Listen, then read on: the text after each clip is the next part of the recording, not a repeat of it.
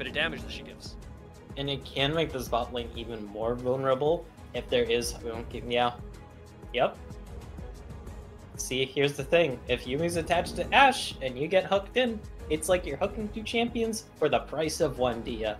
And 2-for-1s are typically a pretty good deal. I'm no economist, but hey. Oh, I really like this. The Camille to follow this up as well gives you another nice... Holding off. Yeah, Dragoon does have teleport if they do want to join in on this force. It does not look like that might be the case. That's a great pick onto Breezy, though. He's out. Rocket's down and Dragon's taken. There wasn't much of a pick. Oh, wait, Captain Shrimp's gonna find Firefire here. Is Firefire gonna find Captain Shrimp? I don't know. It goes either way here, except for... Okay, it's the lowest, but it's like first world problems, you know?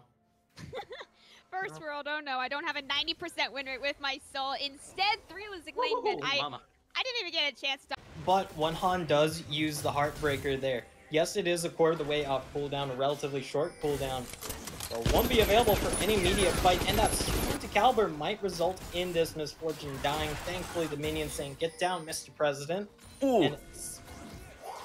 Okay. Almost spoke too soon there, but thankfully Caster Curse is not a thing this time. Baron is going to be started up by From Ashes Esports. We have to remember last time Gordo was a very costly Baron, but helped him establish at least a bit more control on the map. There's the Ornn Horn. What's it going to do? What's the call? That's going to be the engage coming out through. The Gravity Storm landed as well. It is going to be a 1-for-1.